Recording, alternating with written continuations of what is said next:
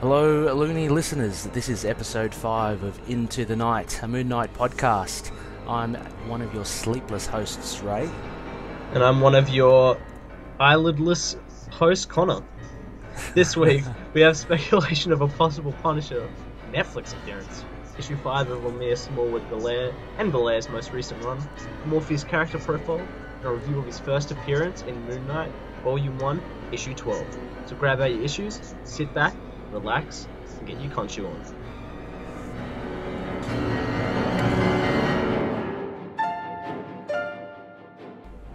Connor, we had a bit of news that came right after we kind of literally finished our previous episode. We had a lot of information last episode, episode 4, which was so much fun to go through. But there was, as you mentioned in the intro, there was another new bit of news that kind of sprung up about the Punisher TV show. Yeah, and I'm kind of glad it didn't come last week because that was a big week. But yes, during Marvel presentation at Asia Pop Comic Con in Manila, is that how you say? Yeah, in the Philippines. Pronunciations. Senior Vice President of Creator and Content Develop announced another Marvel hero may be showing up in The Punisher.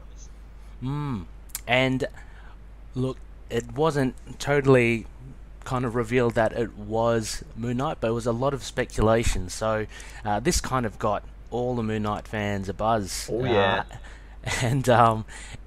And it kind of makes sense that that Moon Knight would appear. Looking at the possibilities, look, number one, Karen Page is already in the show. That's, without a doubt. So there's always the connection with Daredevil popping up somewhere, and the fact that the Punisher has been in Daredevil season 2. I mean, so that kind of makes sense. Also, weighing up against that is the fact that the events of the Defenders has Daredevil, spoilers, anyone, out of commission. So, you can kind of, I don't know, go either way on that one.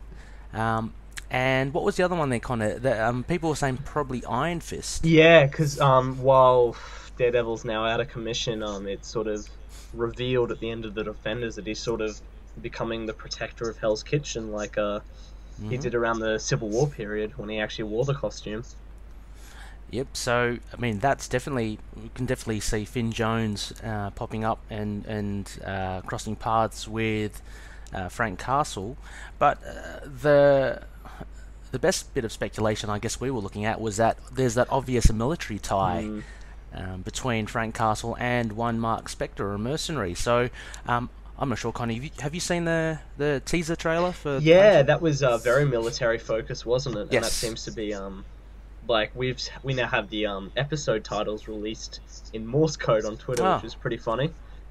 Yeah, And even more so. Yeah, you're right. yeah, and that was very sort of all military focused. So I think yeah, that's a rather good possibility. I think my main thing is, from what we've heard about the Punisher and sort of Netflix in general, is it sounds that this Punisher series does sort of want to establish it by himself. I think these showrunners really want Frank Castle to have his own legs outside of the Defenders and Daredevil. So I really do think that it's actually much lower on the scale to see Iron Fist, and I don't think we'll see Daredevil considering he's fairly out of commission. So yeah, I'm definitely thinking a new Marvel hero. We got Moon Knight. And the only other sort of speculation that could work would be Nighthawk.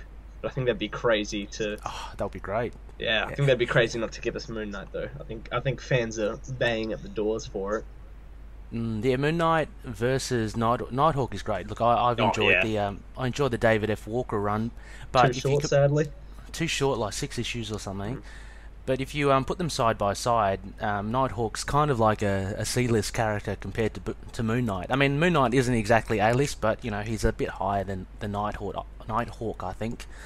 Yeah, so I totally agree as well. I think they are, when they were talking about the Punisher show, they were making an effort to say how standalone it was against the Defenders, and how like this is a totally different show because it's got a guy basically essentially without any powers. And if you look at Moon Knight, I mean, literally, you could say the same thing as well. He doesn't really have any powers apart from that Volume 2 run. Which And when he everyone got, seems to want to forget. yeah, exactly. Well, yeah, if you ask me, I'd like to see it as just like a separate reality or something. But yeah, true. Also, being bitten by the werewolf as well. That was only very brief in his early run. But apart from all that, he's really just essentially a guy running around in a costume with weird gadgets. So he would be a good fit. And yeah, I definitely see the Punisher being set apart from the other defenders. I mean, I don't know. I can't even imagine the Punisher up against the Hand. It just seems a bit too crazy to me. Yeah, I mean, yeah, I don't think they go that route. And I think the fact is demand's so there. You kind of don't want to sort of crush expectations with how lofty Marvel Netflix is at the moment. Yeah, it's they're definitely doing really good stuff with their shows. Despite what some people say. Yeah. Look, I really enjoyed the Defenders. I really enjoyed Iron Fist as well as all the others. So I think they're doing very well at the moment. Just one of the other points that did come out, there was a second, like when this when this article hit, there were a few other identical articles as well, but there was one other one which kind of added a bit more fuel to the fire. By having I think they announced that Shori Agdashlu has recently joined the Punisher cast, and she plays a psychiatrist. So if you again look at Moon Knight, there might be a tie there with his mental condition and there being a psychiatrist in the Punisher show. I mean, you can also argue the fact that the Punisher pretty much needs a psychiatrist as well, right? So we might be clutching at straws there, but it is good to speculate on. Yeah, well, there's I think we'll know whenever we get name confirmation because the Ellis Wood Bun run had a fairly prominent psychiatrist in that some deadly plot details turned out to happen with her. So That's right. if we see a name, then we might actually have confirmation. There was that. I mean, he's had a couple of psychiatrists, but there was the one in that Civil War issue as well of the Houston run. Oh yes, the one of the ones that we featured on the reading list. Yeah. That Moon Knight kind of tricked into getting registered. So there's definitely a lot of psychiatrists along Moon Knight's way. So speculation abounds with a psychiatrist on the Punisher show. The other article, I guess, Connor, that we came across was, I guess, adding on to this that Moon Knight might be featuring finally on screen somehow. There was another article, I can't remember who it was by, but they speculate... Comicbook.com. Comicbook.com, okay. And they had a list of 5 actors who could portray Moon Knight in Netflix. Now we've kind of had this little game happen or pop up every now and again, as well as to who you'd like to fan cast in Moon Knight. I know on our group page a while ago we had a little fan casting thing for Marlene and Crawley and Frenchie, but they have 5 actors listed here, Connor, for Moon Knight. Yeah, well, actually probably a lot of orphan black actors in here, which is my favourite part. But the first one they suggested was Dylan Bryce. Yeah, I only know from Orphan Black. And how do you see him being fit into Moon Knight or Mark Spector? It'd be interesting to see him take a different role, but I think he captures the Stephen Grant personality really well, but I'm not so sure about the Jake Lockley and Mark Spector side of things. Actually, I'm a bigger fan of the next on the list, the Michelle Houseman. Houseman. Mm-hmm. He's a Dutch actor, and he featured Orphan Black and on Game of Thrones as well. Just Houseman, I think, would be he's got a bit more of a rugged look. So I could see him both as Jake Lockley and Mark Spector. Basically. Yeah, he kind of has like that mix of sort of charming and ruggedness. What about you? Dylan Bryce. I can't. I can see the Stephen Grant in him, and maybe the Mark Spector. I did watch Orphan Black, but it's been a while ago now. Wasn't he like an undercover operative or something there as well? Yeah, he was working for that the male clone sort of company Yeah. in season 3 or whatever. Okay. So I kind of perceive him as a little bit of a like a Mark Spector as well, but Yeah. I can't see him as a Jake Lockley, to be honest. Yeah, no, he doesn't. That's what I very much like about the sort of suave and ruggedness of whose name?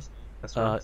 Oh yeah, definitely. Yeah, I think with Mark Spector, or Moon Knight as a whole, I think, although he's got to act as Stephen Grant, he really has to have that kind of rough, not as beaten up look as Frank Castle, but I don't see him as a pretty boy by any means. No. Although like he is kind of drawn sometimes, and as kind of your really dapper kind of guy, and that's the guy Stephen Grant is the guy who Marlene really has fallen in love with. But yeah, Mark Spector on a whole, I think is got to be a bit more rugged. So yeah, so how about the third one? The third one they've got listed as Josh Dallas from Once, I think is that Once Upon a Time. Once Upon a Time, that fairy tale kind of TV show, right? Yeah, and we were just talking about like sort of Mark Spector not being a pretty boy, and he kind of fits a bit too much in the role. Like from what I've seen, of course, he's a good actor; he'll fit the role. But from everything I've seen him in, Once Upon a Time, Thor, he's definitely played the pretty boy character. And he was like, was he Fandral in Thor? One of one of Thor's mates. He got replaced by Zachary Levi, I think. Yeah, I don't really remember him at all. Yeah, well, I think he was Fandral, and if he was, Fandral was kind of like your Robin Hood, dashing sort of fellow. So, yeah, again, not really a good fit for Mark Spector, I don't think. Maybe in a few years, I don't know. He kind of looks kind of too fresh-faced. The next one is an interesting choice. What did you think of J.R. Ramirez? I haven't seen him in anything. I like the look of him, actually. I think he could be I think depending on what he's been in, I think I could actually trust him as a Moon Knight, but it's just sort of the problem. I don't know what he's been in. Well, yeah, he's been listed in like 2 shows which I don't follow, which is Powers, I think, and Arrow. He's got a bit, to me, from that photo on the article, he's got a bit of a Colin Farrell look, although a bit more of a South American kind of background, or Latino background. But yeah, I'm with you. I just don't know too much about him. I don't know, how what his roles are and how he acts. Look-wise, he can pull it off. I don't think there's any problem with that. But yeah, I think he's kind of in the same boat with Josh Dallas for me. Pretty much like a bit of a stretch. Yeah, he's apparently appearing in Jessica Jones season 2, so I guess when that drops, we can report back to you on his acting ability. Well, if he's in Jessica Jones season 2, then he can kind of rule it. Ooh, unless it's Moon Knight. No, according to this, he's playing someone named Oscar. So I sadly don't think so. Damn. Well, unless he does a what's the name? You know how you have a couple of actors in Marvel that have played 2 roles. Unless he does that. It was first he played. Oh look, I don't forget the main woman in Luke Cage. She was Black Mariah, but I can't remember her real name. But anyway, I doubt then he'll actually make the cut for Moon Knight. How about the last one? The last one is the most interesting one, and I had a little chat with Paul on the Into the Night group, and I agree with him actually. Paul was saying that he could see Ryan Eggold as Mark Spector. What are your thoughts? No, I definitely agree. He sort of fits that same thing as whose name? Yep. He's sort of like, from the roles I've seen him in, I've sort of seen him play a very sort of dark and serious character and mix it up with a much lighter tone. So I think he played well. He's been in The Blacklist, Already Is forgot that what else he was in. is Yeah, that where you saw him? yeah, he played Tom Keen was the husband of the main character, and he played a very interesting and well acted role in that Oh, show. cool. Mm. Yeah, I mean, like, I haven't seen it, but I did jump onto IMDb, and Paul posted up a few photos of him, and yeah, he definitely looks the part. I mean, mainly because he was beaten up in a lot of the photos, so you know he's got those, you know, the band-aids and the scars on his face. I don't know, so he kind of looked like it, like Mark Spector, but also as well in the Blacklist, he's played against James Spader, who's Ultron in Age of Ultron. So there's a bit of a Marvel connection there. So you never know whether that will help him or not. But yeah, definitely Ryan Eggold. Anyone else that you can think of, or who you'd like to see fan cast as Moon Knight? Ooh. Since we're there, I think Rick in the group recommended Michael C. Hall, which I think would be an interesting choice. I think, yeah, from Dexter. Yeah, he'd be interesting as well. He was a lot of people wanted him to be Daredevil. There was a lot of talk before the casting of Charlie Cox. There was, you know, fan casting of who you'd want to see as Daredevil. A lot of people tagged him. I guess mostly he's got the red hair as well, but he's got the acting chops. I take it from Dexter. Yeah, I mean, everyone kind of wants to see Jake Gyllenhaal as well, which would be amazing. I think he's an incredible actor. Yeah, it'd be the number one pick, I think. But then again, I'd like to see him playing, but he'd be more suited unless he goes into TV. I just see him as a cinematic actor, right? I don't think he'd play unless they give him a lot of money to go back to TV. He's got the good look for it, I think. Who else was I was thinking. I always come back to this guy. He played Oberon in Game of Thrones. He was the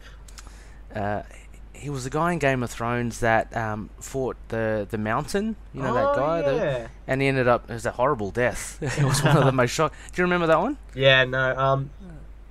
Pedro Pascal. Yeah, that guy. I reckon he'd look. I reckon he'd be pretty good. He could either play Mark Spector or get him onto his Frenchie. I don't know. I don't know, just put a moustache on him. I reckon he'd be well suited for the role. Yeah, but gotta come back and do a bit of a fan casting for the rest of the cast. No one seems to want to give Frenchie or Marlene the fan cast. Yeah, I reckon we should put up a poll again on our group and put it out to the fans out there who you'd like to see. Like I said, I might even dig up the old ones, and I had some photos happening there. But it would be really interesting to see. I'd love to see Marlene on screen and Crawley on screen, even Gina as well. Gina would be interesting. You know, at her diner with her two sons. Yeah, that'll be, I think, very important to the Netflix sort of street level.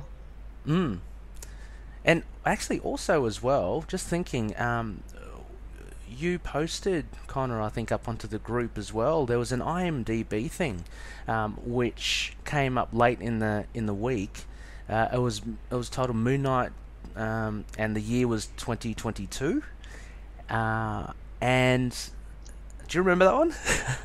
Yeah, it was a really, it was a really strange fan cast of a bunch of it was definitely sort of a fan cast of an actual movie in the alongside the big guns in the MCU, and it had a lot of really sort of strange roles, and I think this person's sort of own original characters, but it had two interesting bits I really liked. One was actually Dave Franco was a possible Mark Spector. Yeah. And Gwendolyn Christie as Khonshu, which seems strange, but when I thought about it, I actually kind of fell in love with the idea.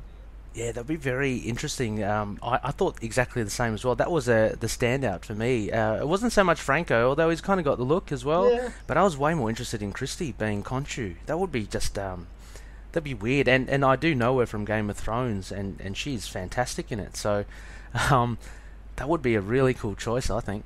Yeah, because it's really just sort of a in a suit with a massive bird head. So you know. They'd have to keep the bird head. I think I'd love to see the bird head on screen. They can't lose that. But yeah, Gwendolyn Christie, even if it's her own voice, and you know, and her face pops up every now and again, that would be really cool.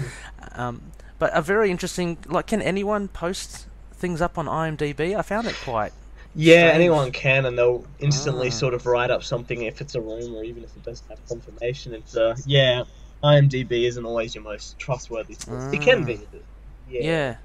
be That's skeptical. yeah. I mean, like the write-up was a bit hard to follow as well. I thought. So I think it was whoever posted it up was, kind of quickly put it up. So there's not much credibility to it, but hey, look, it's a bit of a fun read, I guess. And the writer as well wanted it connected to Doctor Strange, I believe. Yeah, He wanted Scott Derrickson to direct it, and I think there was a cameo there by Benedict Cumberbatch as well. So tying in the mystical with Moon Knight, I think was that fan's wish. yeah. So it's kind of been a we kind of have, if true, possibly big news this week.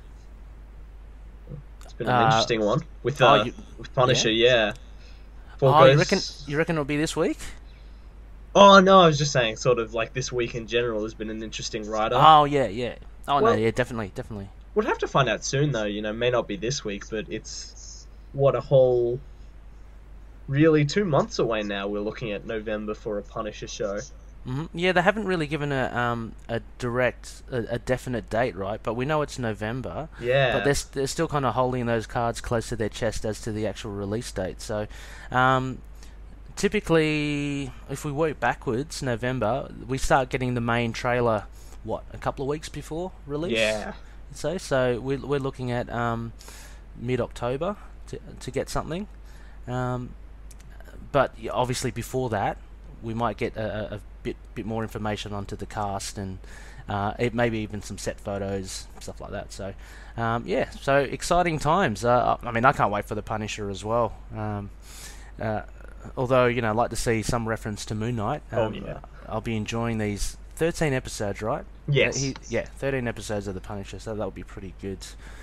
Apart from that, Connor, there's not much else. I know news-wise, you also posted something onto the group about a yeah, rabbit. yeah. Quite possibly the best news we've had all year is that a rabbit up for adoption in where is it? I think New York Yeah, is a little rabbit called Moon Knight. that's fantastic. That's That's amazing. fantastic. Our Moon's Knight of Vengeance is a little rabbit somewhere with a wiggly nose.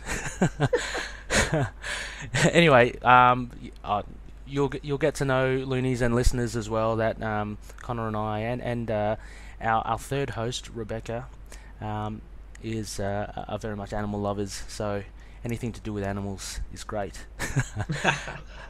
Moving right along, Yeah. we have our book reviews. Yeah, we're moving straight on. That's a nice bit of news, but now it's time for the big guns.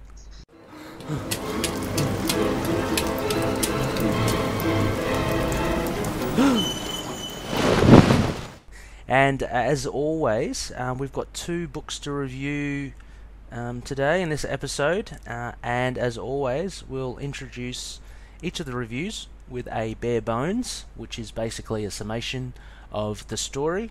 Then Connor and I will each have our 4 main aspects to the story. What we found were kind of major points in the story for discussion, and then we'll finally rate it with our Crescent Dart ratings. So, first cab off the rank is actually the final part to the first arc that we've been covering over the last few episodes. It's Moon Knight Volume 8, Issue Number 5. It's titled Welcome to New Egypt, Part 5 of 5. It was released the 3rd of August 2016, and it has a slightly different creative team, with regulars Jeff Lemire on writing, Greg Smallwood on pencils, and Geordie Belair on colours. But this issue has, excitingly enough, guest artists James Stocco, Wilfredo Torres, and Francesco Francavilla. So this was a visual treat for any comic book reader. The bare bones for issue number 5 is as follows. Stopped at the entrance to the mysterious pyramid by what appears to be himself, Mr. Knight attacks the classic costumed Moon Knight after Marlene is coaxed to follow the mysterious imposter. Mr. Knight manages to stab Moon Knight, but is quickly countered, and Mr. Knight can't help as Marlene is whisked away. Mr. Knight follows the trail of blood, but what follows is not what he expects at all. Deep in the pyramid, Mr. Knight arrives at a tomb door where the trail stops, but as he enters, his world changes. Finding himself no longer Mr. Knight and in the pyramid, but in fact on the moon, Mark Spector has to immediately escape from the sounds of growls and space wolves, which lead him through another doorway. Beyond this, he comes out the other side as Stephen Grant, and now on set of some production, with Marlene surprisingly there to greet him.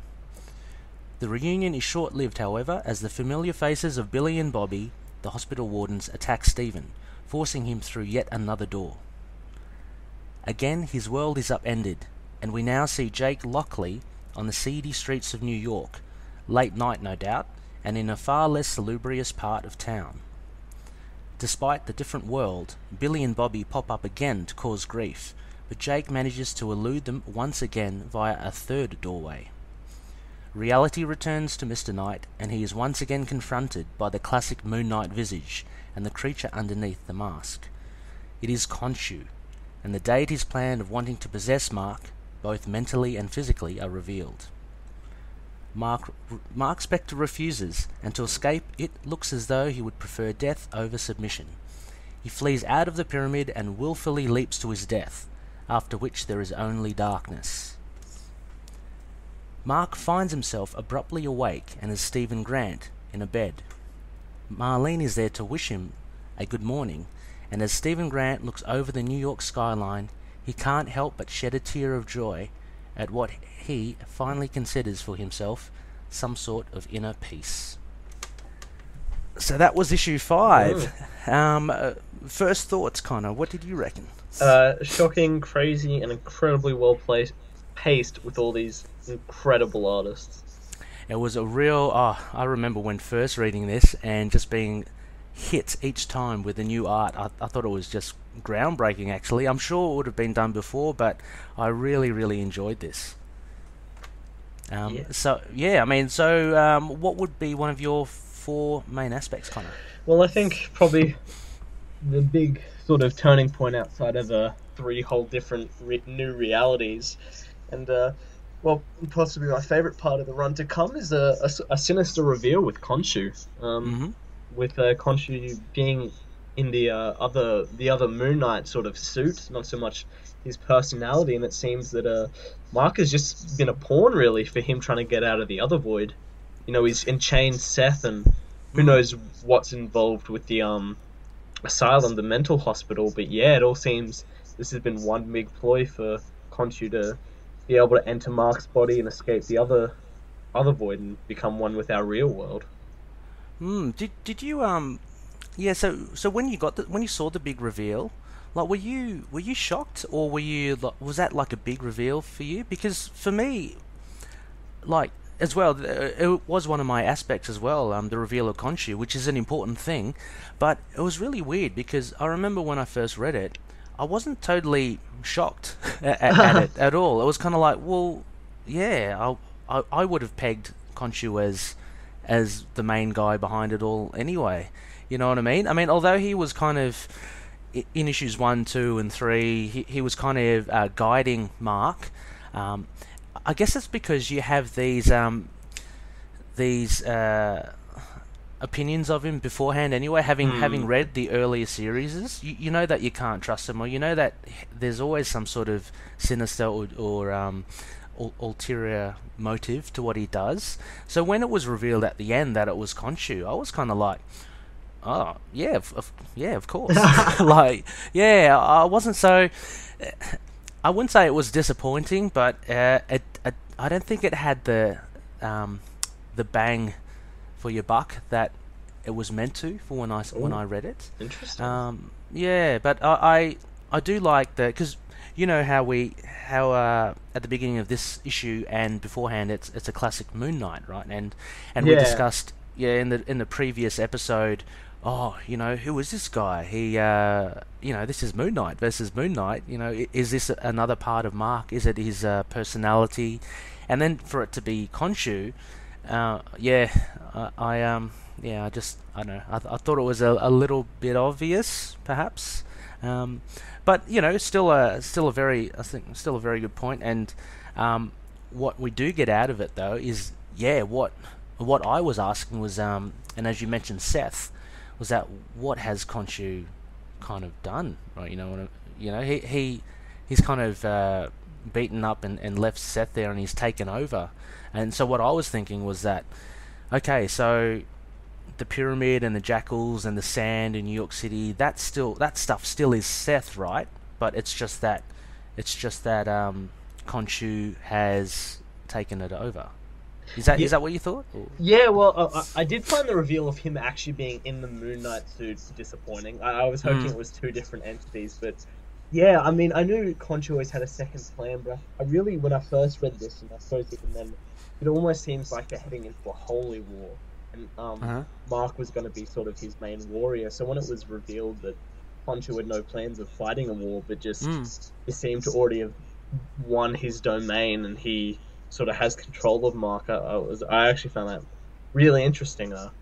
Yeah, and he wants to. He kind of, I think he mentions that he needs Mark. He basically wants to possess him, right? Because I think he's losing his hold on, I guess, whatever.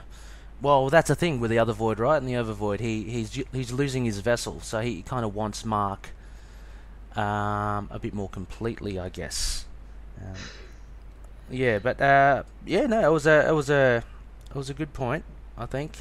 I'm just flicking through to where we see. I do like the look. I'll tie this into my one of my main aspects, and what I wanted to talk about as well.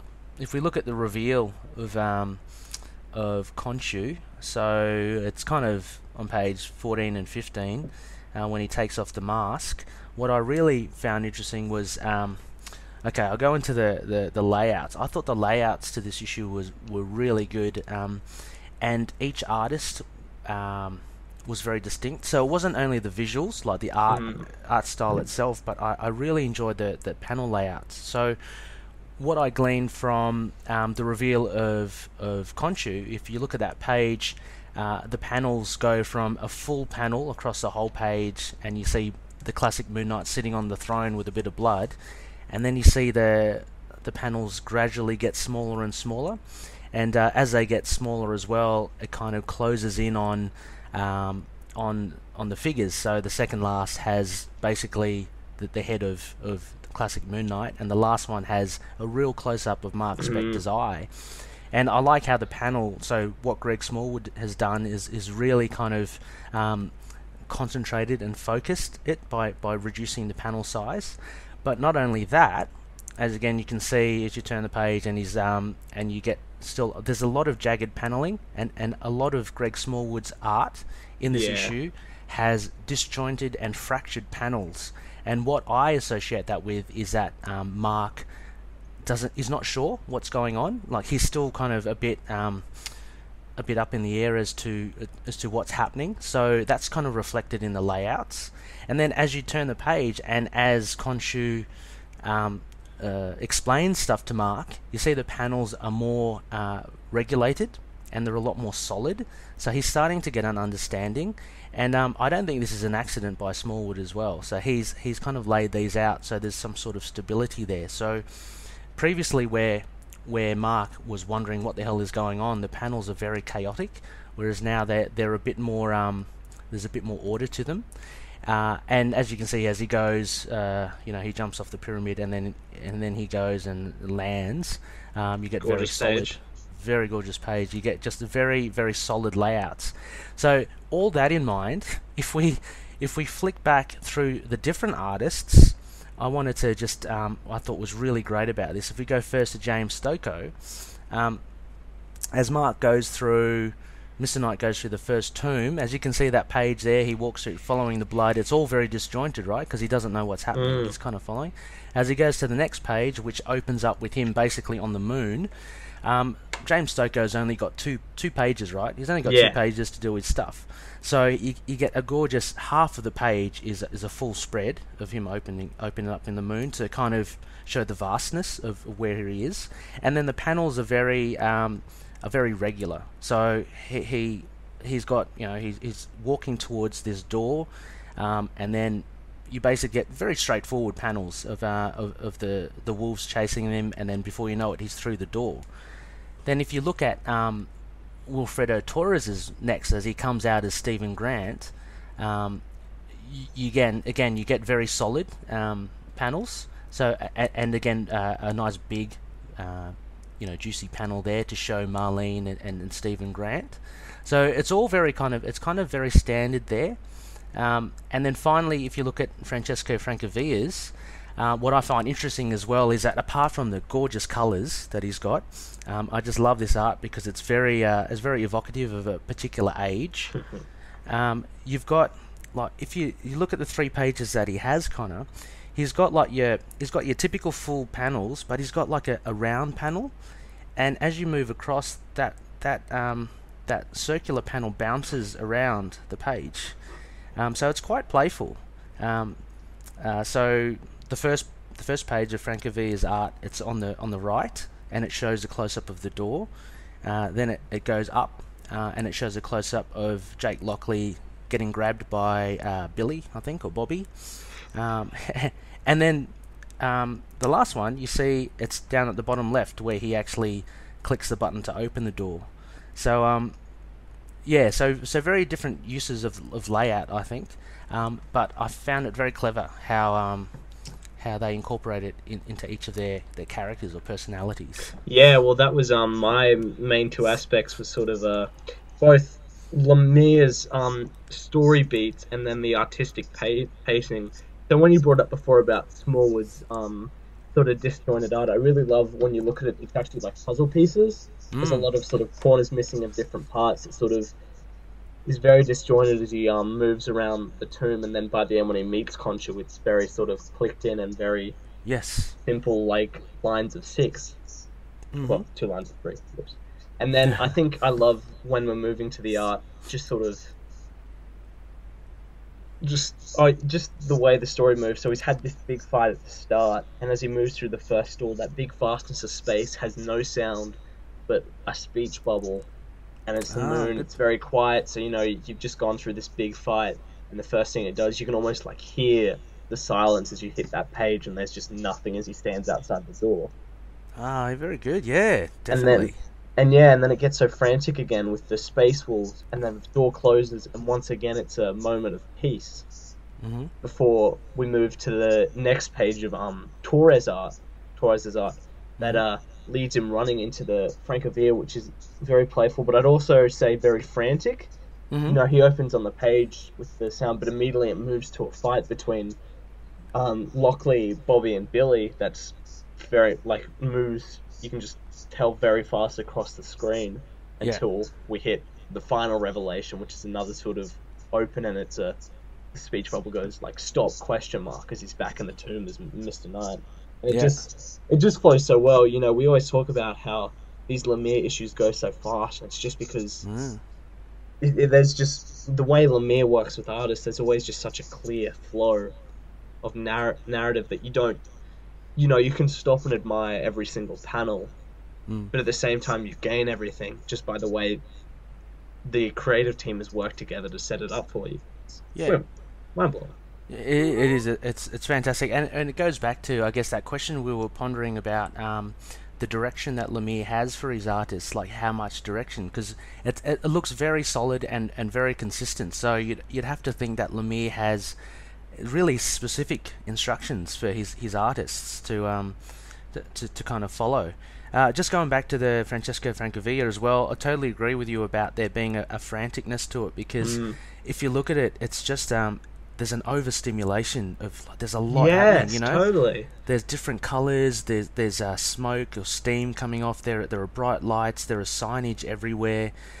So yeah, definitely there's a sense of just, this is in a seedy part of New York, and it's just a buzz with everything, and then you got the the lady there as well, trying to solicit something from from Mark. From Jake, but you're right, and then the action just picks up. Billy and Bobby, there's just constant movement there, and then with the syringe. So that was a great point, and I loved actually what you were saying about James Stokoe's. There is definitely a sense of silence, isn't there, in that first page, as he opens and goes through that door, and he's on the moon. It's just it kind of adds to it. Not only the vastness of him being on the moon, and there just being predominantly black like space. But yeah, the minimal dialogue really gets to it, and then contrasted to when the space wolves come, you can see their bubbles are all jagged and they fill up a lot of the page. Yeah, so great points there, Connor. Far out. What about your next aspect then? While I took up my bit of two aspects. No worries. One of the other main ones. Is more towards the end of it, and it's when Mark kind of releases himself from Khonshu. So he decides, I'm not going to be controlled by this thing anymore, and it just shows like how desperate he is to kind of get away from him. That he would actually basically kill himself, than to rather than be controlled by this guy. So Khonshu's obviously had a massive impact on Mark's life. Well, you could argue that it gave him life after he was left in the desert. And there has been so much of a dependency on Khonshu. Again, if we look at the older volumes, Connor, of we covered, or we discussed actually in the group, Midnight Man. And when the statue was broken, it actually gave Mark a mental breakdown as well, because he kind of relied so much on Khonshu. What was interesting here was that, Lemire wants Mark to just be... Well, the way Lemire writes Mark is that he just wants him to be free of Khonshu. It's almost like a curse. So I found it very, very poignant and quite powerful. How he runs away from Khonshu, leaps off the pyramid, and as you see him, and as you see him kind of falling down, he's reminiscing. And there's a great little bit of artwork by Smallwood again, with another style of him just with his friends. So you got Crawley, Frenchie, Marlene, and Gina, just having a good time. So it was quite sad in that respect. And then the next page, him just dead, lying down and then consumed by the sandstorm. I thought that was a very powerful way to end, in apostrophes the story. But it was it was great. Yeah, and I sort of love that. That's actually a great way. This one is, a lot of people recommend this as an introduction, but it's so worthwhile for long-time Moon Knight readers, because you don't need an explanation of Mark monologuing about how Khonshu has ruled his life. It's just the yes, and then the look of emotion on his face when he says no and just jumps. There's no monologue. You know this as a character. You know what he's been through. Yeah, and you kind of feel for him as well so much. So it was quite sad. I thought, that point. How about your third point, Connor? Aspect. Yeah, well, that was I sort of combined the two with the artistic and story pacing, and well, my last one then was just this ending, and you get to the page where he's dead in the sand, his head's cracked open, there's blood, and he's just swept away, and I thought, that's the end. And then the big reveal at the end that he wakes up as Stephen Grant with Marlene and the Torres. Yep. Yeah, that was my final aspect as well, and I think it was a nice little clever way to end it, or as an epilogue. Or actually, no, it would be an end, because it would be the ending. You wouldn't consider Mark dying as the end, because this being the final aspect, I thought this was really great. It kind of still left you a little wondering as to what's happening. Although at the same, I know, weird to say, but at the same time, there was a sense of closure to it. Like that last page when Mark opens the blinds, and he's silhouetted, but he's silhouetted in total white. You can see as he opens the blinds to look at New York. Then to him to look out and obviously see the city. There's no pyramids, there are no flying jackals. And then he kind of has a little tear come down and he smiles to himself. There's a bit of closure there, that it's almost as if... when I read it, you kind of think, okay, had he been had he been dreaming all this? I know it's very tropey, but had it all been a dream, and had it been also symbolic of him kind of making peace with these personalities that he has? That's how I took that ending. Yeah, Um, well, oh, sorry, just an interject. yeah. Yeah, I was very much the same. It's not really the end because all that Mm. crazy stuff happened, but it almost feels like a new door opening. Like that, this is the end of such a specific part, and we've sort of opened to a whole new part where New York is there, and Yeah. we're not sure about all this crazy sand happens. Yeah. So did you take it as well as Mark, or now it seems like Stephen is the dominant personality here because he wakes up as a Stephen, right? Hang on, let me just double check. Yes, she calls him Stephen. So yeah, he wakes up. He wakes up as Stephen. But did you see it as him being exorcised from Khonshu? No, I think No. he's. Yeah, no, I think. Yeah, just the big reveal of him being such a villain. I think very much. I got the sense that Khonshu's. He's sort of escaped from Khonshu, but in sort of the next door over. He's Mhm. closed the door, but Khonshu's there banging to get in, breaking in, and Ah, it'll sort of be Mark on the run now. I guess that makes sense as well because he ran away from Khonshu, but you don't actually see Khonshu dying or destroyed or anything like that. So he has escaped him. Yeah, I definitely I can see your point. He has escaped him, but Khonshu is still there somewhere, right? Yeah, it's just such a crazy opening for what's to Yeah, come next. yeah, no, definitely. So that was the first arc, which was a fantastic story by Jeff Lemire. Just I've got just a couple of little additional notes I wanted to add in, just little queries and goofs. I thought, um, yeah, I thought at the beginning, like, why does Marlene go towards the classic Moon Knight, right? The Moon Knight who we know now as Khonshu, he's kind of taking a hand, going, "Come follow me. Don't listen to this guy. He's insane." Did you wonder why she followed him? I thought she was gaining more clarity as they went towards the pyramid. Yeah, it's almost like she wasn't really there at all, and just sort of this. Yeah, no, it was really strange, and we never got any closure of that in this issue. It might have just been maybe an oversight, or maybe just the fact that she is just still a little confused, and Hmm. the fact that they're both Moon Knights. I mean, you gotta wonder. So maybe that was it. The other notes I had were the space wolves, or what I call the space werewolves, because we always associate werewolves with Moon Knight, obviously from his origin, and I'm just wondering. This I think is their first appearance. Like, where did you have you come across them before, Connor? No, I think this is very much Lemire's opening of a whole new little bit of a mystery for us to explore. I think. Because there was a in volume one, I'm aware of Moon Knight. There was an issue where he lands on the moon, but that was based on he was affected by some drugs, and I think he Yes, was basically good issue. hallucinating. That was a good issue as well, but there were no werewolves there. But he was definitely on the moon, and he was fighting these moon kings. I think he was seeing them as. So I thought maybe that was a slight reference to that these space werewolves were a slight reference to that. I don't know. It was very weird and very cosmic. The only other thing as well is that in Mark Spector, towards the end of that run, with Seth Falcone, or Falcon, I think, and there was a whole cosmic thing with the Infinity War there to do with Oh, Mark as okay. well.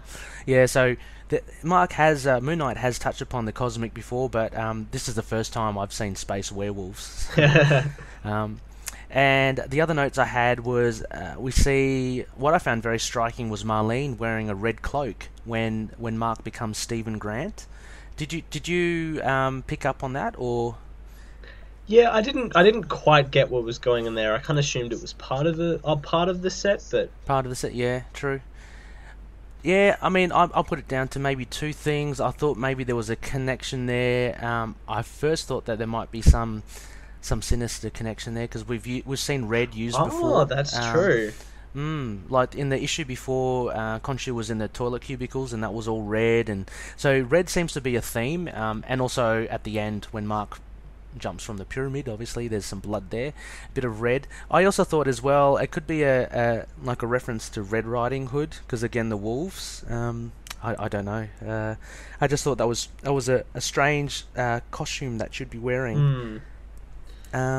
Yeah, and the other note I had was about Seth. We actually got to see Seth the first time, and he got roundly beaten by Khonshu, and he's just he's left in the corner. And yeah, I think what I mentioned before was the questions of was it Seth who actually constructed that pyramid in New York and all those Egyptian kind of jackals and sand? Was it him and Khonshu taking over his work, or was it indeed Khonshu who constructed it all? I'm not sure. Yeah, well, that was sort of the big tip-off to me, that Khonshu very much wasn't gone, and, there was still a big thing. I think the existence of this other void, overvoid, and sort of, what it was, and the fact that, Seth was told to be the big bad, but he was chained, and then we have no idea whether Khonshu was working with Ammit in that mental hospital, and true. So I'm hoping we can see a bit more of Seth somewhere. He does sound like an interesting character. He was kind of used in a really weird way in Mark Spector, Moon Knight. Really need to read that, Ron. But nothing like it's very 90s, but nothing like the Seth that you see in this issue here. So I'd like to see Seth like we see him here as well. I think that'd be really cool, just to get the Egyptian gods happening. I think that'd be really, really cool. So that was issue 5. That's been wrapped up, so we'll be starting the next one next episode. But before we do that, Connor, we have a little something. Oh, sorry. A bit of a rating. Ratings, yes, of course. What would you rate it? Oh, I mean, this issue was just hit after hit with the pacing in you. I think I was a bit more affected than you with the Khonshu reveal, so it was all sort of blowing my mind. So this is a definite 6 out of 5. Oh, awesome. 6 out of 5 crescent darts. That's lovely. The one. I'd have to give it a solid 5 out of 5 crescent darts. I really did enjoy this. Despite what I said about the reveal of Khonshu, I think that the art makes up more than makes up for it. It was a really, really fun issue. It was a really good way to end the arc as well, because sometimes writers have problems finishing off stories. They kind of just flatten out, or they go for too much. But this was great. A steady 5 out of 5 crescent darts for that. Oh yeah, well just can't wait to dive into this next part. We have so many questions and a whole new beginning, it may seem. So yeah, it'd be great. And I think that obviously the next one as well, it's built around all those guest artists as well. I So, don't think Smallwood's even on the next arc. Oh really? Oh. Yeah, I don't think so. Oh, lovely. Well, I'm not lovely. I do like Smallwood. Well, lovely that there's we got all that talent in that one book. Okay, so moving right along, before we actually go to our second review, we did promise to do a character spotlight, and this leads really well into our second book review anyway. So, kind of we were looking at Morpheus. Yes, the wonderful but kind of short run as we found villain. A very tragic villain as well. And his history is very kind of sketchy. Look, before we go into that, Connor, you've got a list of appearances. Yes, Yep. Morpheus first debuted. Yeah, debuted. Yeah. In Moon Knight Volume 1, Issue 12, where actually a lot in this sort of first 12, 15 volumes was very much sort of villain after villain, just the hits keep coming. There was always some sort of, almost like a monster of the week, sort of a slasher. That's exactly what I was about to say. Yeah. Yeah. The werewolf, so this seemed like another one of the lineup of his supernatural escapades. He had, after that, he would next make his appearance in the second half of the run that very much became more arc orientated in Moon Knight Volume 1, Issue 22 and 23. My favourite issues of that first volume. It's fantastic. It deals a lot with all of Mark's personalities, and Morpheus is a very, very intense, very scary villain. Where Sinkovich's art went to a whole new level of Yeah. displaying the hallucinatory powers of him. Well, yeah, he kind of develops his powers in that, doesn't he, as Yeah, well? Mm. and yeah, and from there he sort of took another slumber. Mhm. He appeared in the official handbook of the Marvel Universe, which is like its encyclopedia, no real story. Mhm. Yep. And then he appeared as another sort of one issue villain in Fist of Khonshu. Oh, he Volume. did he? Yeah, Okay. in the third issue, he was the big bad of that issue. Oh, okay. It was just another take a tumble, go have a slumber, Mister Eyelidless Man. Yeah, that's it. And then the real sort of surprise I found that I never knew about, he had a issue appearance in Doctor Strange Sorcerer Supreme Volume 1, Issue 18. Ooh, I'm gonna have to have a little read of that. That'll be interesting, and it makes sense as well because one of Doctor Strange's villains, Nightmare, is all about sleep and nightmares within that. So it would kind of make sense that Morpheus is in there too, right? Yeah, I mean, I didn't quite have a look at the issue, which we may even cover it on the show one day, maybe. But yeah, possibly they're the connective tissue. He might even. Okay. And then, oh yes, and then oh yeah, the sort of the biggest run he had was a part of as Ray was telling me, Resurrection War issues 1 to 4. Which, if you'd like to give a little explanation. oh look, yeah, haven't read it in a while, but I was just quickly having a look at issue 4 because I wanted to see a bit more Morpheus just before we went on air, and I was just reminded of the gorgeous art in there. It's really good. It's basically, look in a nutshell. For some reason, all of Moon Knight's rogues galleries are kind of resurrected or brought together, and by this kind of dark god, and they want, they obviously want one thing. They want to kill Moon Knight. So yeah, it was a little fun 4-part romp where it's actually quite dark, and it's written by Doug Moench, and the pencilers I've got here is Tommy Lee Edwards, and Ooh, I was meant. yeah. Oh, do you know him? Yeah, he's pretty prolific with incredible works. Oh, okay. Because I mentioned to you briefly just off air that I kind of got the sense that he was a bit like a Mike Mignola, like not. Yeah, it's if you put them side by side, they probably don't look like each other. But I don't know. Yeah, he actually did issues of Hellboy. Actually, did I just he? found. Yeah, there you go. Okay, reporting, lovely, good stuff, Connor. But yeah, that's what I thought. It looks very, it's very Mignola-esque, very beautiful art. The colours are great as well. So definitely worth a read. I think one of the loonies as well. Oh no, that was for High Strangers. Yeah, no, don't scratch that. This is definitely worth a read. It's a nice compact story. And Moon Knight looks kick-assy. He's got red eyes. It's really cool. But yeah, Resurrection War. It's got all of them. It's got Black Spectre. It's got Morpheus as well. I think it's even got Randall Spectre and Bushman. So it's got them all in there. So it's a bit of a fun one to read. But yeah, and then finally, Connor, you've got here his Morpheus appears in Fear itself, Fellowship of Fear #1. So like a tie-in to that big event that I haven't read. And yeah, he appeared in an issue, so he must have been pretty small. Yeah, just the one issue. Yeah, I haven't read it as well. It's been on my list for a while, but you know how things always seem to pop up in the way. So I'll get to it one day. But yeah, so he appears in a fair few of them. I'm hoping Morpheus appears in more because he's a very interesting character.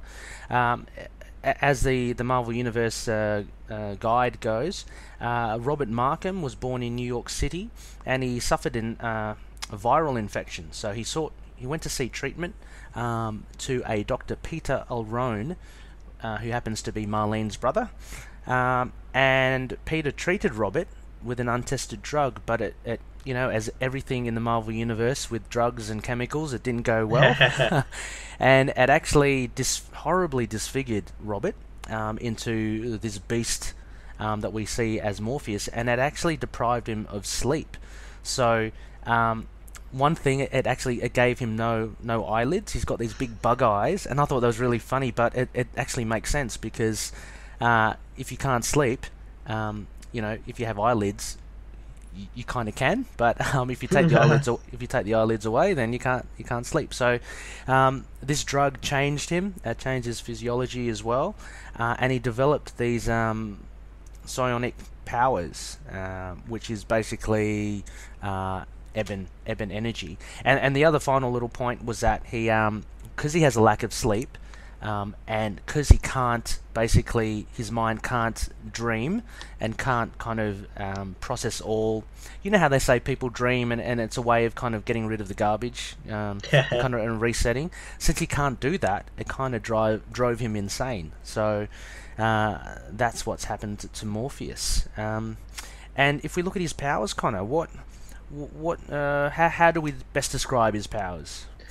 It's almost sort of this tangible, like, dark energy field. It was said that apparently humans have this psychic need for dreams, that when that doesn't happen, we go insane, but this untested drug formed them into a tangible black power that recharges whenever a night cycle happens that he doesn't sleep. So yes, it's this physical dark energy of physical form. Imagine a field that, as long as Morpheus wills, it can take any form. It can be an explosive blast. It can be a whip. It can, It's very, it's very multifunctional. I thought as well. Maybe not as clearly defined, but I do love the idea that Morpheus is basically kind of like a battery. So, the longer he's awake, is that the longer his ebon energy will build up, and then it comes to a point where he has to release it. And he runs out of it as well. So we'll see in issue 12, he actually runs out of ebon energy, and he has to kind of recharge. And I kind of like that. I kind of like that constriction for Morpheus. Otherwise, he's a really powerful dude, right? If he has just that ebon energy, on whim, then he's pretty powerful. But yeah, the ebon energy seems to be quite undefined, because as you say, we see it in issue 12. It can be seen as explosive or even just a concussive force, like Cyclops's what do you call them? What's eye beams. Eye beams, yeah, his eye beams with the ruby quartz. They seem quite concussive, but then also as well, we see in the issue, it kind of like, if you're zapped by it, you kind of, I don't know, Moon Knight described it as being very cold, so it kind of, I don't know, zaps you of body heat or something. Yeah, I think it's almost like, waking up in a cold sweat, like that you've lived through a nightmare by being hit by it. Yeah. I mean, yeah, definitely. That could be it. And also as well, he uses it almost like I likened it to Juggernaut. He has it almost like a force field around him. So you see in some of the issues, he gets shot at by cops, and Moon Knight throws a truncheon at him, and it just bounces off. So he uses it in various ways. Also as well, he uses it almost like webbing. You saw that in issue 12, Connor, how he kind of swings away. Yeah. Yeah. So the ebon energy is a very very versatile power that he has. Morpheus is able to do that in later issues as well. Connor, he in those issues 22, 23, he actually develops something else, right? It's he can actually cast illusions in people's minds. Is that fair to say? Yeah. It's almost like a scarecrow type. His sort of fear toxin. It's just, except more controlled. He can will inside the heads whatever is their deepest, darkest fear that he can control. So in those issues 22 and 23, it was actually Mark's other personalities out to get him. Yeah, right. So yeah, very similar to Nightmare, I reckon. I think Nightmare does something similar to that. Okay, cool. Yeah, in the Doctor Strange corner of the universe. Fake. Was that sorry? Said Nightmare, more like fake. He's nothing but a big old copycat. Oh yeah, exactly. So Morpheus is quite a powerful, quite a powerful being. No, wait, Nightmare came first. Never mind. Sorry? I said Nightmare came first. Oh, okay. So, actually, have we mentioned who created Morpheus? Yes, that was Doug Monek and Wilson-Kavich. Oh, both of them. Oh, yeah. Fantastic. Yeah. Well, they must have copied then. Must have copied Nightmare. No, I like Morpheus. I think he's really good. is a bit tragic. Like he's a tragic figure, but he's also, you know, mad as well. Yeah. He's crazy, and again, that's a running theme with a lot of Moon Knight's villains. They're insane as well. So everyone seems to be insane. Yeah, so that's Morpheus. Any other? He was named. He kind of self-names himself, right? So he kind of calls himself Morpheus, which is named after the god of dreams in Greek mythology. Yes. And what else have we got here? Yeah, that's just and his death. So we're not too sure, right? In Fear itself, if he actually, I thought I read somewhere that he died. Well, does Resurrection, do any of the villains in Resurrection War get like returned from the grave? Because he may have died in the Fist of Khonshu. Sorcerer Supreme, Fisher Khonshu, and then was resurrected in Resurrection War. Yeah, that makes sense. Yeah, I believe. I'll have to read it again, but I believe they were all kind of resurrected. Yeah, so they were all killed at some. So yeah, he must have. Yeah, he must have died at, either in Fist of Khonshu, yeah, or Doctor Strange. So, Loonies, if you can chase that up, or we'll chase that up as well and see. But definitely a very interesting character. Okay, Mr. Connor, we have review 2.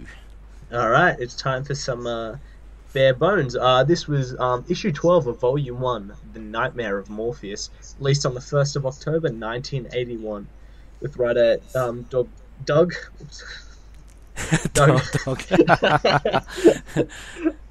I'm sure he's not. Oh god.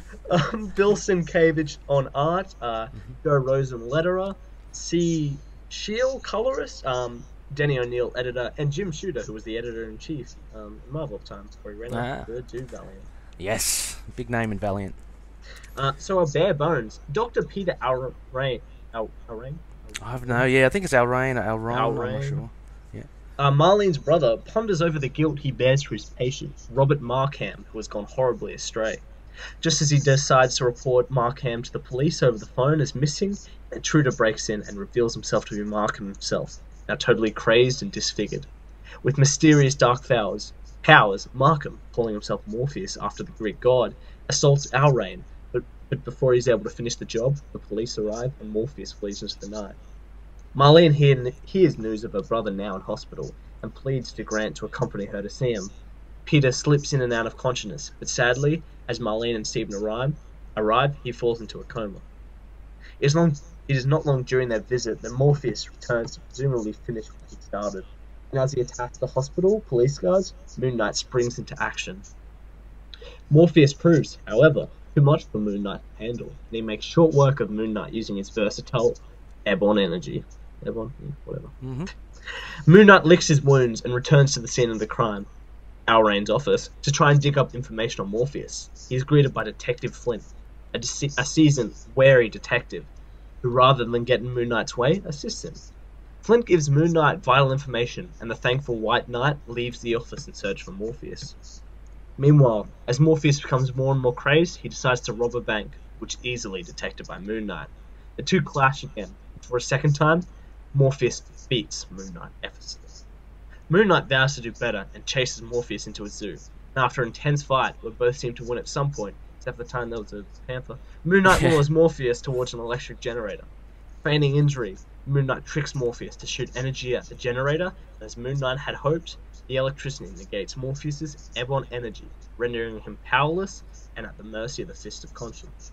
Morpheus is arrested and brought to Seagate Prison, where he is sedated, actively keeping Morpheus and his airborne energy under wraps. Moon Knight forges a friendship with Detective Flint, and as the story ends, Peter Alrain wakes up from his coma, much to Marlene's delight. So, Ray, thoughts? Thoughts? Yeah.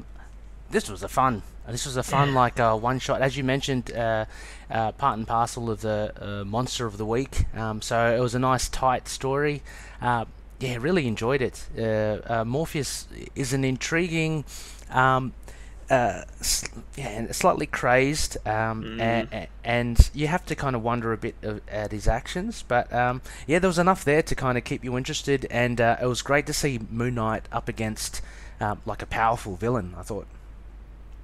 Yeah, and probably my favorite part of this was a very tragic villain. You know, he's a Mm. very powerful, but you sort of see at the very start he's always got this, sad hidden tragedy that is going more and more insane and beyond hope. Yeah, it's sad as well that maybe in the future to flesh out this Robert Markham, what was his viral infection, or what was it that he was sick Yeah, from? it never said in the comics, so yeah. No, no. So yeah, he's definitely a tragic, and to be horribly disfigured as well, and you'd be mad too if you had treatment and having that done to you, and then not being able to sleep and going mad. So yeah, there's a lot of empathy for Morpheus. Yeah, what did you think? Did you like the art? Yes, I love Sinkovich. In general, is a great artist, but I Mm. think not only is Moon Knight his shine, but the crazy sort of look, which is where you can see where he was part creator of just how he looks, and this very distinct creature of the night is just perfect for his art. And he crafted it in such an incredible way that makes him probably one of my most memorable from this run, especially when I talked about issue 22 and 23. But yeah, Mm. yeah, the big bug eyes with almost the starry sky in Yeah, his eyes. it's weird, isn't it? It kind of comes out of nowhere. Like, generally you can kind of look at a villain and kind of sense where it's kind of come from. He's been affected by this untested drug, and all of a sudden he's got these bug eyes, and he's got these like scales down his nose and around his eyebrows. It's Yeah, a very strange design, but it is definitely memorable, I think. And yeah, the art. Oh, we'll get into the art. That's actually one of my aspects again. But yeah, Sinkovich is really really good with his art. He's starting to really come into his own, I think, with not only portraiture of characters' faces, but just background stuff as well. yeah. So, would you like to start us off on your first aspect? Okay. Yeah, I'll. Yeah, my first aspect is basically the introduction of Peter Alraine, Marlene's brother. I think this is his first appearance as well, and he's got quite an important one because this story basically hinges on his actions. So he's the guy, as we've mentioned before, who creates the creature Morpheus by accident. He's trying to help him, and he's trying to treat his patient. He's racked with guilt. I mean, the first couple of pages, he's wondering, oh gosh, should I just report this to the police? He shows that he really cares for his patient. But yeah, it was good to see another member of the Moon Knight family, so to speak. So he's kind of connected to Marlene, being her brother. Yeah, I thought that was really interesting. Sort of the very shorthand sort of character building of being able to, interestingly introduce, he's someone who cares, and that, he was willing to do something for his patient, and he now feels incredibly for because he's basically almost destroyed their life, cursing them. It's a terrible thing to have on his conscience, yeah. Uh, without spoiling anything further on, he does pop up again.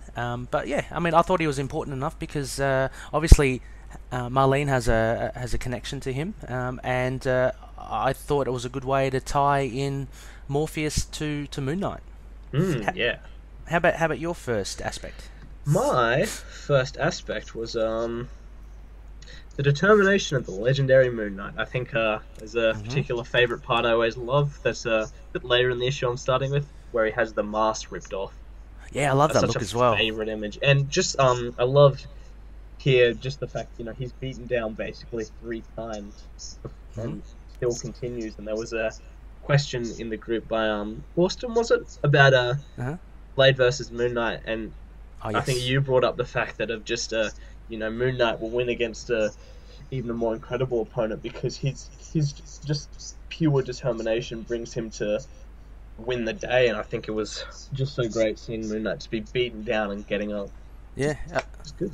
such a powerful villain, and I think very, very much akin to Daredevil in the fact that you see it's kind of fleshed out in the Netflix series how Daredevil never gives up and how he was kind of brought up by his dad, Jack Murdoch, to always stand up, and that recurring theme of him spitting blood while he's on the ground and kind of getting up. I think that's very similar to Moon Knight in the fact that Moon Knight is kind of reckless as well.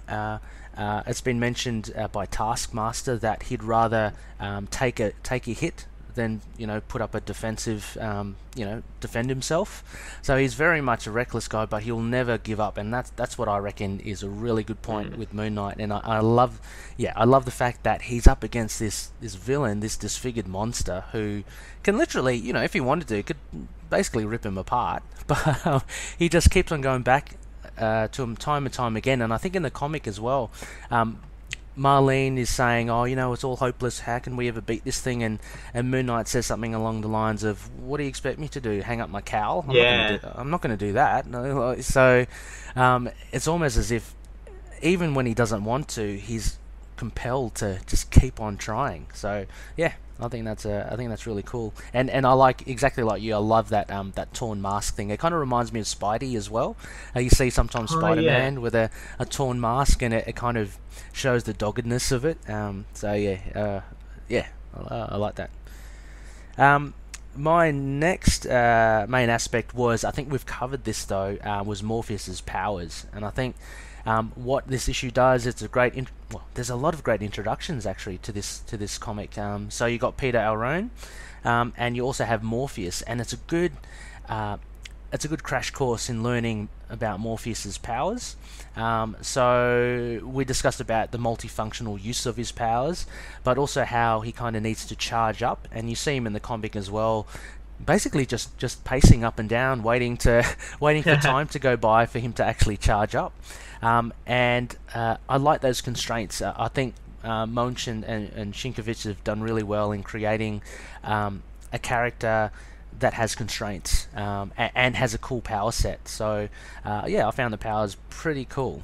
How about you? Actually, I wonder, Connor, there's Ebon Energy. You reckon it would be... I wonder if it's ever tied to the what is the other dark one? The Dark Force. Yeah. Maybe not, but they look very similar visually, basically because they're black. I just wonder if that's a connection with that somehow. How about your next aspect, Connor? Yeah, well, I'll jump to my aspect, joining with you on Morpheus. Mm-hmm. And I do love... I think, I just brought up the fact that Sienkiewicz had worked with Munch to create this character. It's such distinct visual language and, written language with him here. And I just love him as a character, and I love how tragic he is, and especially in this issue I always see him go more insane. I think my favourite part of him is displaying that insanity with how fast and frantic he talks. Like, you're right, he just paces back and forth, and there's 100 words per second when he talks about, I need to build a palace. There's no dream palace, no money, and he just so frantically runs from thing to thing in an attempt to satiate revenge and build an empire. Yeah, definitely. Can you imagine how wired you would feel if you had never, if you had a lack of sleep, and you would be crazy. There've been times when I was back when I was studying at uni, we'd do all-nighters, and you do all-nighters, or maybe even go into the next day as well, and you start getting a bit a bit loopy, and this is very, very well portrayed here by Morpheus. A lot of talking to himself. Because they're not thought bubbles. I'm looking at it here, and he's just talking out loud. So he's definitely gone a bit loopy, but very, very cool, power set with Morpheus. If I go to my third aspect, my third aspect actually ties in with yours, Connor. It was how Moon Knight is really determined as well. So I think we've crossed that.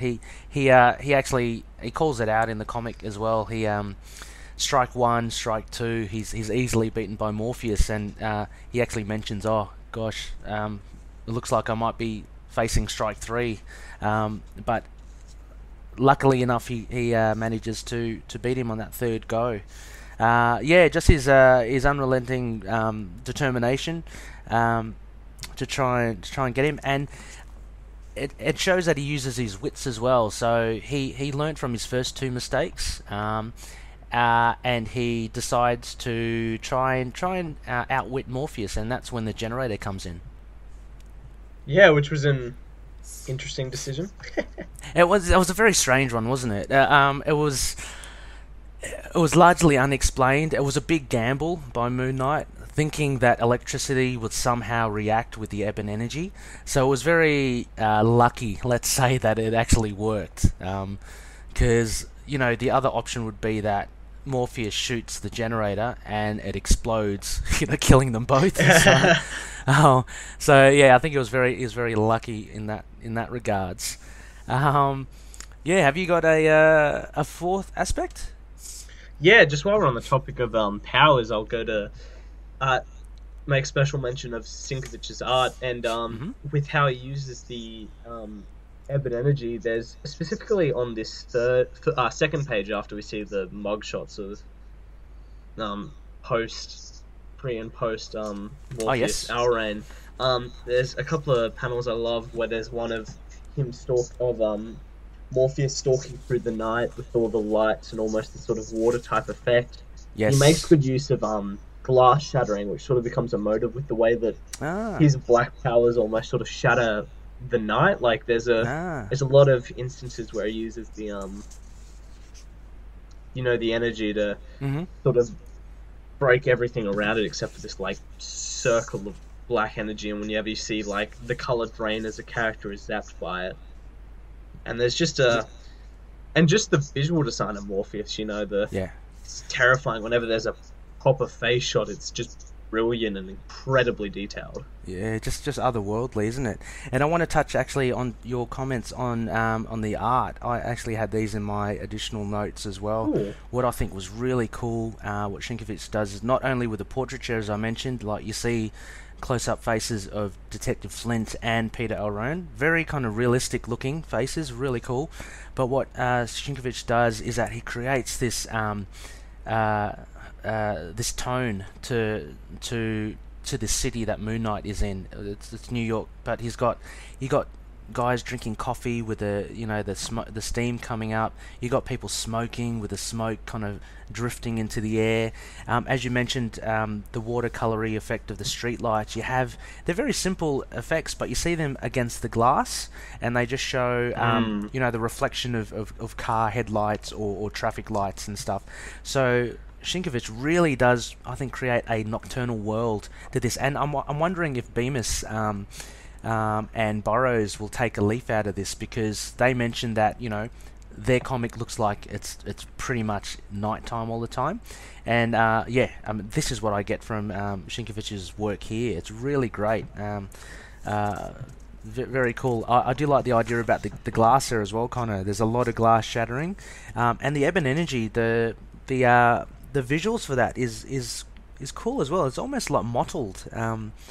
It's like someone's dabbed, like art-wise, like Bill Sienkiewicz has like dabbed around the black. Yeah. It's kind of got a not web-like. It's it's a very nice texture. But great stuff about the art. All right. Well, would you like to move on to your final aspect then, my friend? Yeah, my final aspect was basically, again, another introduction, and that of Detective Flint. Yeah, also my final aspect, yeah. Oh, is it? Yeah. He's great. He's a good character that fortunately, he returns again and again, and he becomes kind of a regular police contact for Moon Knight. Apart from how Sienkiewicz portrays him in the art, I love how he actually kind of resigns to the fact that we've got a vigilante. Look, I'm not going to get in your way. I'm realistic. I know that you're doing good, so I'm going to help you. But if anyone asks you, just tell them that you knocked me out or something. So I like that realism that he has. He just, I don't know. In this issue, he seems quite likable already. Yeah, that was sort of my thing of being the absolute goat. He is. He's kind of witty and snarky, but he's very sort of world-weary and understands, just how the world works. And, this kind of is how you think someone would relate to a vigilante, of helping save the day against this impossible threat. Yeah, I mean, it gets too tropey about the police officer going, "Oh, vigilante, we've got to bring you in."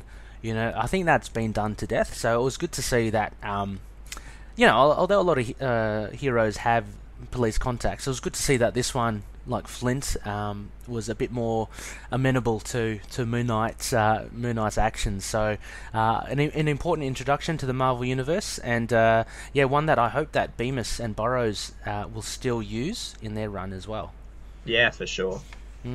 Any additional notes, Connor? Not really. I just want to make special mention of the time that randomly Moon Knight fights a panther in a park zoo. How cool is that? Like, what a random thing to do, and he beats it, right? And he just knocks it out and throws it in the way of his Morpheus's Ebon energy. But like any animal lover, and I think Doug Moench probably is one, he makes sure he makes mention that the panther will wake up again, unharmed in a few hours. So if in case anyone was worried that that Morpheus kills or slays the panther, we can be assured that he isn't. I thought the panther was funny. It was good, and it was just very random. I've just got a couple of things here. Apparently, I've read here somewhere, and I'll need verification. I don't have the evidence with me, but I have heard that first page showing the picture of Robert Markham, that is actually a portrait of Doug Moench. Oh, yeah.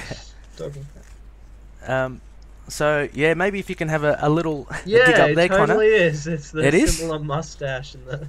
Oh, okay. Look. Oh, you just googled his actual face. Okay. Yeah, I've read it somewhere. I can't remember, but I found that pretty cool. Like, again, one of those things that the artists kind of get their face in there. Also, as well, me with my OCD, a bit of typo errors here. If we look at, I think the first time Marlene runs to Moon Knight, she calls him Steven, Steven, and then later on in the issue, the letterer. Who's the letterer again? He spells Steven Stephen. So Marlene calls him Steven twice. A little bit of a goof there, but I'm sure we can. I'm going to stick to with a V. I reckon. I think I've seen that mostly. Yeah, it does change quite often, actually. I know we've read a couple of the one-offs. I think in the Marvel preview, the first one we ever did, it was PH. So they've got to. Someone's got to make a decision here. Someone's going to make an executive decision. Is he a VEN or a PHEN? But anyway, that's just one of those little points. Also, I had a. If we go back to. So again, that first appearance where Marlene rushes to Mark or to Moon Knight, she dresses him. So bear with me here, Connor. So he jumps down from who knows where, probably the helicopter, and she runs to him, and she refers to him as Steven, right? And he says, and if you look at the panel below, he takes off his mask and goes, "Just give me time to change to Stephen Grant."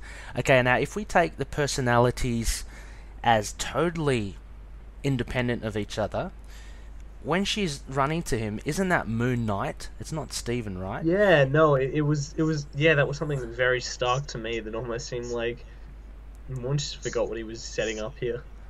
So it's very complicated as to how these personalities interrelate to each other. It seems that like whoever Mark Spector / Steven / Jake / Moon Knight is, this entity has a grasp of all the personalities and can kind of pick and choose, and change quickly. But yeah, it just seems that they're not totally separate as well. So it makes it quite a complex personality, I guess. And also the last little additional note I had was, okay, again, bear with me, Connor. If you cast it to the last page, and we have Morpheus sedated and in the psychiatric ward. Can you see that picture? With the eyelids, apparently? He's got eyelids. He's not meant to have eyelids. That's the whole big thing, isn't it? So I think this was like a little quick fix. Oh look, Bill Shinkovich, he could have at least blindfolded him or something. He's not meant to have eyelids, so I picked that one up as a little goof. There, look, maybe I'm wrong. Maybe he does have some sort of secondary eyelids, which aren't your typical eyelids. But he definitely looks asleep and happy there. So, yeah. So that was my final note for that issue. Okay, rounding off that issue 12, Connor, Crescent Dart ratings. What do you give it? Oh, I think this is a very strong issue in a run of fantastic issues. It's a nice little one shot that led to my favorite issues. But yeah, I think just for a little one and done, I think it's a definite 4 out of 5 Crescent Darts. Oh, nice one. And how does that compare with those other classic issues that we did? What did we do last time? We did the. Oh god, I can't remember already. We kind of liked that last one, didn't we? Yeah, that was Oh my god, I can't believe I forgot. Yeah, I can't believe I forgot as well. Oh yeah, it was the Iron Man issue. Oh, of course, that was a good one. Yeah.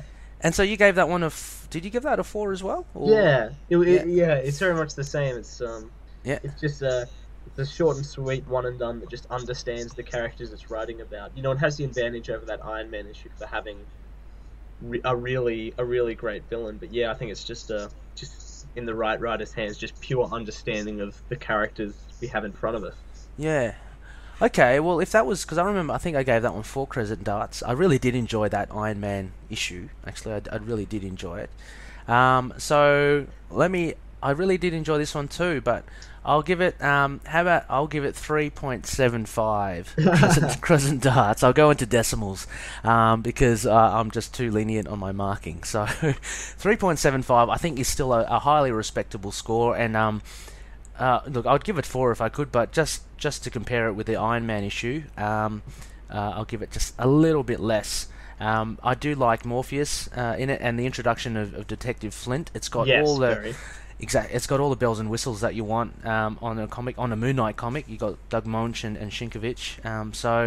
A very, very solid issue. For sure. Yeah. So Loonies, those were the 2 books covered for this episode. Next week, Connor, we have a big one happening. Yeah, this is very exciting, and we will be doing, as we probably will the start of every arc, a panel by panel review of Moon Knight, Lemire's Moon Knight issue 6. If you remember our first episode, we did that with issue 1 of the arcs. We'll just be going panel by panel, talking about how it sets up the arc, everything it's sort of doing here. Yeah, and that was really fun to do, so I'm looking forward to actually doing that again, and we'll only be focusing on that one issue, so it will give us a bit more room to breathe with a panel-by-panel analysis, but I'm sure there's plenty to unpack on that issue, especially with the new artists on board, which is really cool. We also had, we've still got to discuss this with Connor as well. I've got here on the notes as well, Connor, another potential character spotlight. Yes. Not necessarily next week, but it could be next week. We'll see how we go. But this was a request from Adam, from our Looney Bin on the chat, and he mentioned that Stained Glass Scarlet would be a good character to spotlight. For sure, one of my faves. Everyone's faves, I think. I think, definitely. She's in a grey area, isn't she, of hero and villain or vigilante? So she would be good to cover. So we'll keep you posted. Just keep an eye out on our on all our social media, what we do. As always, we are contactable on on email, moonknightpodcast@gmail.com. We also are on Facebook, so we have facebook.com/ITK Moon Knight, which is our Facebook page. We also have a Facebook group, Into the Night, a Moon Knight fan base. That's facebook.com/groups/Into the Nights, with a K. Yep. We're on Twitter @ITK Moon Knight. We're also on Instagram and Tumblr. Just search for ITK podcast or ITK Moon Knight. We should be there. And where can they hear us, Connor? They can find us on all good podcast catcher, because we love them all. You can find us on SoundCloud with our own dedicated RSS feed, or you can find us on our blog, intothenightpodcast.wordpress.com, with all these links to everywhere we exist online. It's real nice. Exactly, and don't forget our if you'd like to jump on our mailing list as well, and we'll have Over the Moon to you, which is usually published every Tuesday night Eastern Standard Time, and that will just give you a heads up on what the upcoming podcast will be. Ergo, what we just mentioned previously, which was the issue 6 of the new arc. So, yeah, all exciting stuff. Yes. Alrighty, well, that's it from us. We'll catch you next week, and I'll have to throw it to Connor again. Yeah, well, thank you so much for listening, as always, and may Khonshu protect the denizens of the night. Maybe. It might be incredibly evil. Catch ya. See ya. Moon Knight and affiliated characters, stories and events are properties of Marvel Characters Incorporated.